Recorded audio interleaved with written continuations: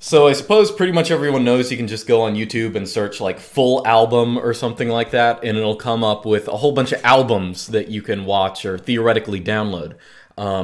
Now, one thing that would be nice, wouldn't it be nice if you could just take, if you're one of those guys like me, who, if I listen to music, I want to have it on my computer, of course, tagged properly, split up into tracks, etc., etc. It'd be nice if there were a way of getting this stuff, downloading it, and splitting it up into tracks and automatically tagging it. Well, that's what I'm going to talk about in this video. I have two little scripts, or really one script that uses another, but a script to do just that using YouTube DL and ffmpeg. And I wrote this a while ago. I actually wrote this not for albums, but for like splitting up audiobooks. I think it was originally this audiobook, Hamlet's Mill, which is like it's a two-parter, and the first part is 8 hours and 40 minutes, and I guess the second part's 5:40. So it was a big pain having to do like taking the track, getting the audio, then splitting it up with ffmpeg manually. So I wrote a script for it.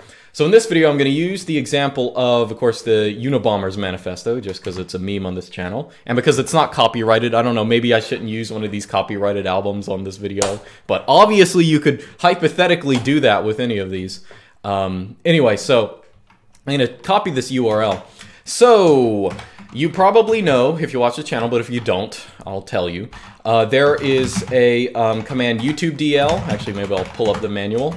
YouTube DL. So YouTube DL, of course, you just give it a URL from YouTube and it downloads the video. Or you can say, I only want the audio, it downloads the audio. It can give any size you want. You can actually use it on different video sites. It just is named after YouTube. So I have this particular alias of YouTube DL. Basically, if you run this, if you run YouTube DL, the format I want is best audio on a URL. What it's going to do is it's only going to download just the audio. Okay, so that's the first thing you want to do. You do that manually. You just download the track onto your computer. And this is for the full album or full audiobook. Okay, so I've actually already done that, so here I have it. The second thing you need to do is you need timecodes, because basically what the script I'm gonna show you what it does is you just give it a file, you give it a list of timecodes in a file, and it will do everything automatically. So I actually already have a list of all the tracks here, or not tracks. Well, I guess they're going to be tracks, but all the chapters and where their timecodes are in this particular audio. At least I think this is the right one. It looks like around the right timecodes. I made my own audiobook of this a while ago, so I'm reusing the file. So here's how it works. Actually, let me just, maybe I'll just run it. The thing is called Book Split. Maybe I'll rename it to like Album Split. You just give it, well, it'll say, the first thing you give it is the audio, and then you give it the file that's the timecodes. And I'm going to run this, and then I'll show you the script in a second. But all it's going to do is it's going to prompt you for a couple just the basic details about it. So the album or book title is going to be, Industrial Society and its Future. Author is going to be Theodore Kaczynski. I hope that's right. Enter year of publication, I don't know, mid-90s, I'm not quite sure. And then it's going to go through and it's going to take the data that you gave it in that timecode file, and it's going to start splitting it up into parts.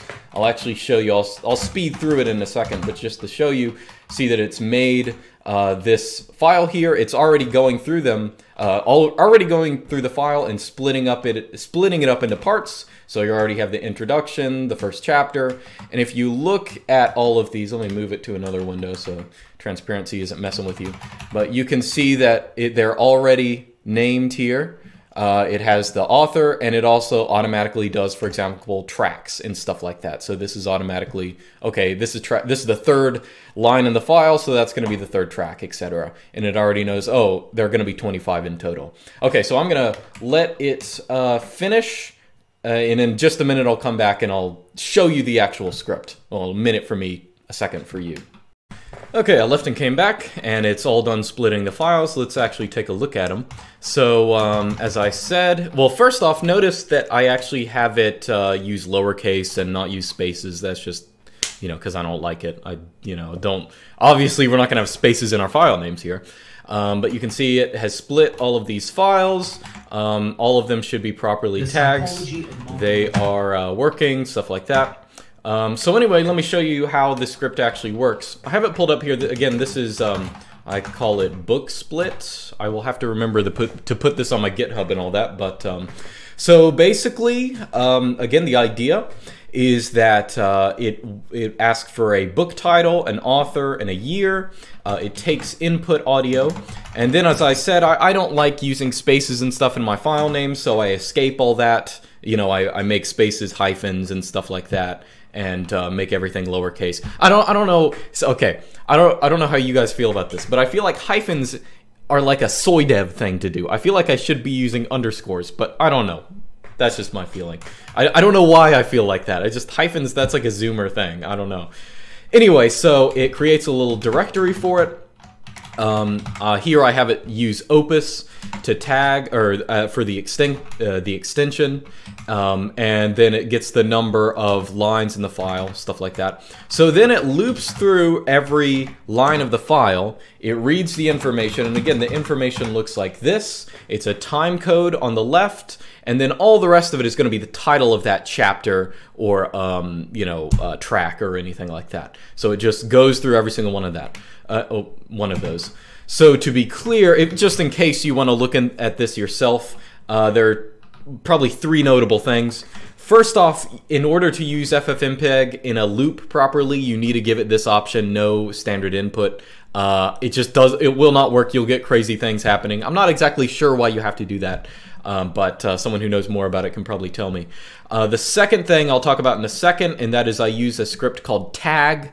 And I'll explain why I use that in a second. The other thing is that when it's looping through these, it technically, when it's on the first line, it isn't actually running ffmpeg. It only runs it after the first line, because you need this data here. You need to know that this chapter introduction goes from 0 to this point. Okay, so it's actually running through the loop. It runs the command after the line it's supposed to be on, and then you actually have to do the last one outside the loop here. Anyway, so that's what that is. Now, as I mentioned, I do have another script called tag, and this is really just, so the one thing that annoys me, well, it doesn't really annoy me, but one fact of life is that with different audio containers or codecs or whatever, I always get confused about the difference between a codec and a container and all that kind of stuff, but I don't really know that much about audio. But the one thing you need to know is so I'm using Opus, as I said, and I have this little wrapper script called tag. Basically, I use this to manually tag things, or I can give it command line options. So, I can say tag, artist name, and then, here's my file, or something like that, and it'll tag it. The reason I like doing this with Opus files and OGG files especially is because by default, well, you need this, you need a separate command, Opus tags, to actually edit the tags whatsoever. But to do it, you can't give it command line options like this, where it's A for artist, T for track title, or something like that. You have to do this thing where you echo in the actual metadata and pipe it into Opus tags as standard input. It's so, I don't know, confusing to me. So I just use, well, it was confusing when I wrote the script, then now I use the script, and that's what I use for tagging Opus and OGG files. I don't even tag MP3s anymore. I don't use MP3s anymore once I moved on to OGG and Opus. But yeah, so anyway, so the tag script and the book split script together, they basically save me so much time, because whenever I want an album or an audiobook that I can't find elsewhere, I just get it from YouTube, I download the audio, I create one of, oops, got rid of my face, I create one of these things here, just a file that has all of the different time codes and stuff like that, and that's actually all you need. And of course, many people on YouTube will put these up anyway. So you just have the file and that, feed it to the scripts, that's it.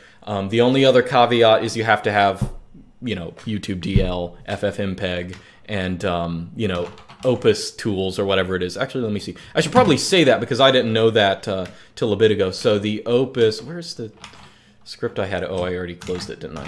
Okay, let me open up the tag script. To be clear, this command opustags, I forget what exactly the package name is. Something with opus in it. Yeah, I guess it's opustags. Okay, never mind. It was an obvious thing anyway. So you need opustags, you need ffmpeg and YouTube DL. You probably at least have the other two if you watch my channel. And yeah, that's how I do it. See you guys next time. Links are in my GitHub whatever in the video description.